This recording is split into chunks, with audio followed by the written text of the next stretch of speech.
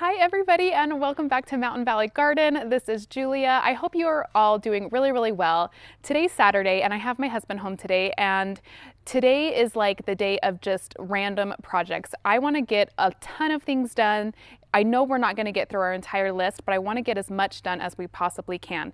You might hear in the background, he's working on garden boxes at the moment. So he is building 3 more garden boxes today. That's going to kind of finish out our garden boxes. It's been a slow project from year to year. We've kind of been building them as needed, but this will finish out the entire space that we have up on our retaining wall. So we're going to get those garden boxes done today. I also want to get the drip finished. That's another big thing through all the garden beds. I've done a lot of it, but I want to get all of the drip finished so I can put the pieces away and we'll test it all, make sure it's working well. I need to move some plants around. I have a row in the cut flower garden that I need to kind of finish up prepping. So just a whole bunch of random things. Also, I'm standing beside my fruit trees and they need a spray as well. Let me show you something on my peach tree. It's covered in aphids. I was looking at this the other day and I just thought, oh my goodness, this does not look right. And it's because it's starting to do leaf curl and you can see it's just covered in bugs. It's so gross. I'm trying to even find like a healthy, like kind of over here. This is looking good, like healthy leaves. That's kind of what we want, but it is just kind of covered in these aphids. So anyways, I have had it on a spray regimen, but they've gotten to it. So we're gonna spray again today and we'll just make sure we're keeping up on it as we are supposed to.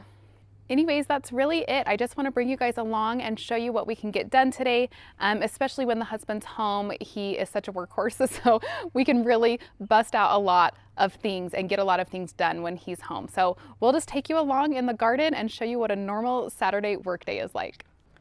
So for reference, this is kind of the mess that we're dealing with, and there are going to be kids, running around today playing. It's Saturday, but here's our raised bed vegetable garden. We have boxes on the top tier and also on this lower tier that we have finished in prior years. And if we scroll over here, there's room for about 3 more boxes and maybe like a pretty pot at the end. So he's already finished this box today. We have 2 more to go, and then we're gonna fill them up, obviously. So just wanted to give you a reference of kind of where we're working at. And then also there's the cut flower garden. I need to do a little bit of work in there as well.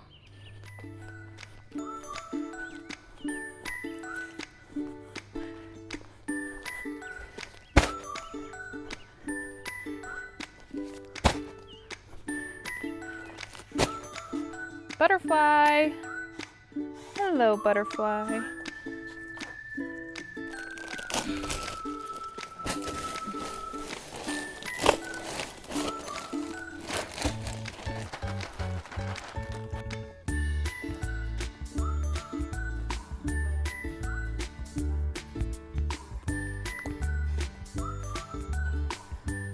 Okay, that was step 1, pretty easy. I just had to do a little bit of weeding and get the compost laid down. The drip's ready to go. So this row is ready for flowers. I think this is actually going to be my dahlia row. And I have all of my dahlias ready to go. I actually had a sweet friend who, my husband's singing in the background because he has his headphones in. But I had a sweet friend who gave me like 13 dahlia tubers that are just gorgeous varieties. So when we're ready to get dahlias in the ground in a few days, we'll go over all of those, but that will be a beautiful dahlia row. The next thing that I want to do is take care of this weed. Oh my goodness, it's so frustrating.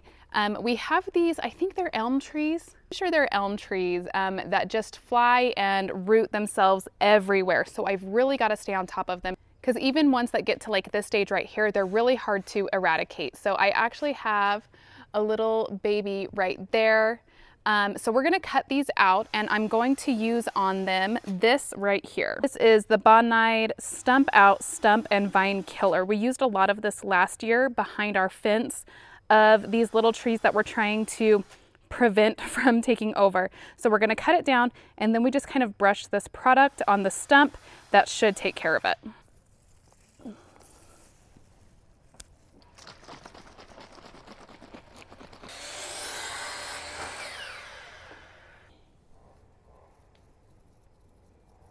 zipping right along here. This is a sad, sad sight, this peach tree. Oh my goodness. Okay, but we'll take care of it. As you can see, I've started cutting out a ring to lay compost down so that we have a tree ring around both of the fruit trees. I need to do that one as well. But I've gone over the fruit tree spray before. I'm just using Bonide fruit tree spray. And the peach is ready to go because we want most of the flower petals to have fallen, which they have. Our apple tree still has quite a few of the flower petals, so we're not going to be spraying that one today, just this peach. And we just want to completely cover it, top to bottom, underside of the leaves, the ground, everything. I hope it rebounds. You know, there's always the fear that, oh, what if we don't get peaches this year? But that's okay. You know, the fruit trees in general are totally a learning curve for me. I just put these in fall before last, so we haven't had them very long, but I am determined to make sure I know how to take the very best care of them and to, you know, get them to be beautiful, big, healthy trees.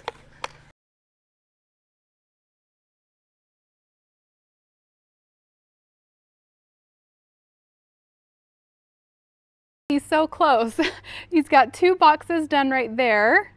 And if I pan over, he's got another box almost done right here, but he had to take a break and let the battery charge. So anyways, we're just making these out of Trex. They've held up really well. We've had these ones up here for probably about 5 years, so they hold up really well. They're made for, you know, like decking and that kind of stuff, but we figured why not make garden boxes out of them? And they have been wonderful. Okay, so I've kind of been checking off the easy things off of my to-do list, but I think it's time.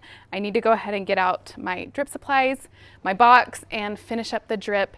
It's such a pain, but it's so worth it for the rest of the season to know that your things are getting consistently watered.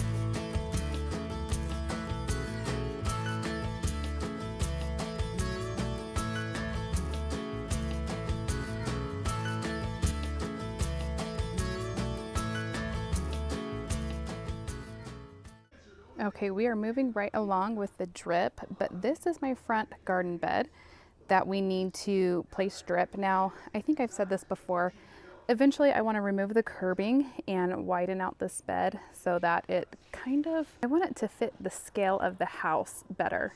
So I definitely want this garden bed bigger, and I think I'm going to extend it, you know, like even down the entryway right there. But for now, I want to get the drip run and I want to get a few plants moved, because if we look under this humongous glorious hollyhock that I cannot wait for, I mean, it is just going for it. But if we look under, there is a yarrow that I think we can move. There's also 2 iris. There's one, and where's the other one? Right back there is the other one. And these guys are not going to have a chance if we don't move them. So I think we're going to move the yarrow and the iris. And then I also want to remove these flowering almond bushes. I love them every single year, but they're struggling. And you can see the spent blooms, but do you see how yellow this is? If you look in here close, this yellow right here with the dark green veining, that is a sign of low iron. So this is an iron deficiency, and they've been struggling for a few years. So you know, I'm kind of looking for something different in this space, I think anyways.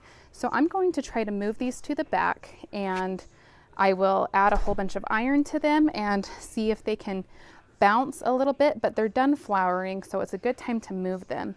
That's a leucogem and some leftover tulips. So those things we can just leave because they'll just kind of wither away. But also, if you look behind here, I saw this growing and I was like, what is that? I know it's not a weed. I could not figure it out. So I just let it go. It is a snapdragon that is about to bloom.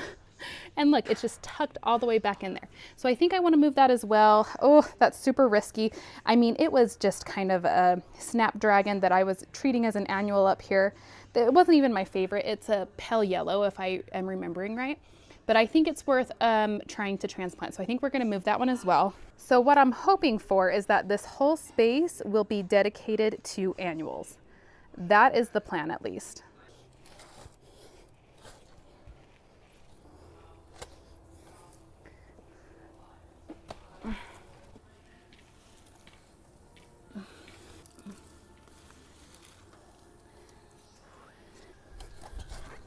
Ooh.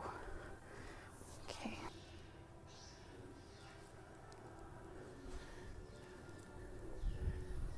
Okay, so all of these things are going to prefer to be in full sun, and I fully expect that we might lose some blooms or forfeit blooms this season. I'm totally okay with that. I would rather get them moved out and not be so incredibly crowded. I think that will give them the best chance. So we have a yellow snapdragon, a couple of iris or yarrow, and then I also dug out this lily. I don't love the color. It's kind of like this dark maroony red. I especially didn't like it in the front garden bed, but if we tuck it back in here somewhere, maybe I will like it better. So we're just gonna move it back.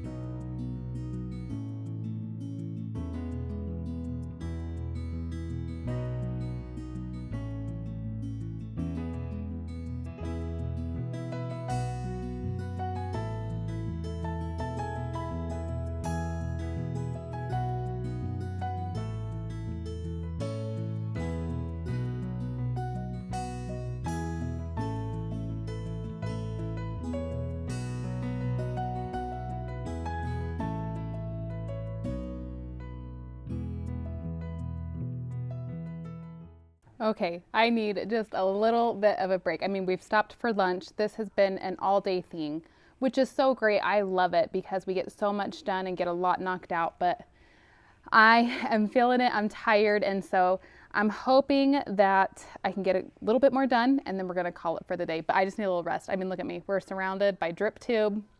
I have dirt all over my face. That means it's been a hard day of work. I changed my mind as I was sitting there. I was really starting to like, you know, kind of go downhill, and I thought we just need to get it done while I still have a little bit of energy left. So we're gonna go get the drip done in the front yard, and we're gonna call it. That's gonna be the last thing that we need to get done.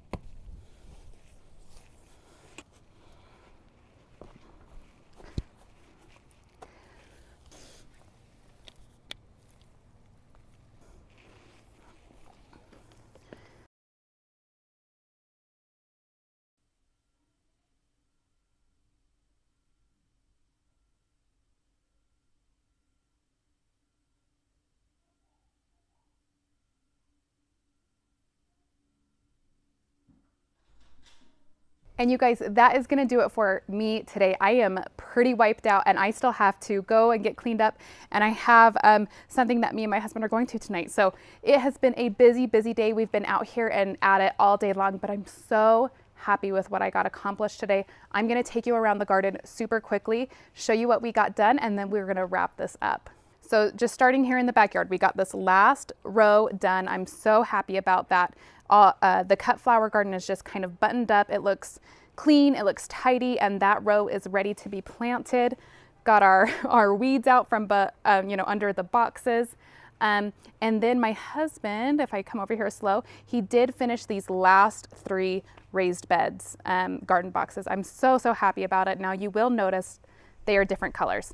This color, this light color, actually matches the color that is up on that top tier. So what we're gonna do in the fall, since I already have like seeds and strawberries and plants, all sorts of things in these beds. If you guys can hear me, the wind is definitely picking up. But anyways, what we're gonna do in the fall is we're going to swap the boxes around. So we're gonna end up bringing all of these light boxes down to this bottom tier so that they match the ones right there. And then these darker boxes we will move up to that upper tier. I think it'll just look so much better. We're gonna live with this for a season. It will bother me, but that's okay. I can wait for a season. I'm just really glad that they are built. I needed to use them because we have things that are just ready to go. Over here we have bell peppers and jalapenos and stuff that are really, they're looking okay. They're looking okay. Oh, this wind. Anyways, we filled these boxes with dirt. You can see that we do not have enough. I'm thinking 3 or 4 more bags. We'll fill these up. They'll go to the top and then these will be ready for planting. So I'm really glad that these got done. Then down the rock wall here, which I'm really just happy about. I'm really happy about this rock wall. It's starting to have the look that I want. The more and more that I add to it, I just think it's looking beautiful. But we have the Snapdragon. It's looking sad. We'll see. We'll come out and look at it tomorrow. I just don't know. It is not happy with me. It was all budded up, ready to bloom, and then I moved it, so I don't know. That one is a big maybe. But if we keep coming down here, there's the lily that we transplanted, so we'll see if it blooms. There's the yarrow. It's a little bit high. I could come in with some more compost. I mean, I need to come in with compost and kind of mulch everything anyways. But I think the yarrow will look really pretty there. It didn't like its spot up front anyways, so maybe this spot will be better for it. And then if we keep on coming, I mean, just look at, oh, lots of beautiful things. We have these 2 iris that we unearthed from that huge hollyhock. So they will definitely have some more breathing room back here, and I'm hoping that they'll do better and that they still might bloom for us this season. Who knows? We'll see. Over here in the backyard, we did get the peach tree sprayed, which it was hurting my heart to see all those bugs on them. But anyways, hopefully that spray will help, and I'm just going to keep up on the regimen that I use. We need to finish cutting out the circle, but that will be a project for another day. And then this is what took up so much time, but I'm so glad it's done. The drip. I got all of the drip done in this back garden bed, all of the drip done in that garden bed over there.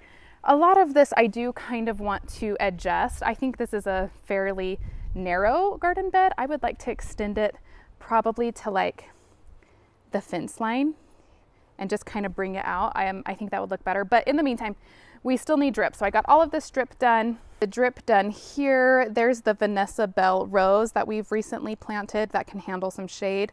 I'm really excited about that rose. We got all of the drip done in this front garden bed. Look at this salvia. Oh, I can't remember the variety, but it's a pink salvia, and it's just gorgeous. The bees have been loving it all day. And I got all the plants moved out from under here.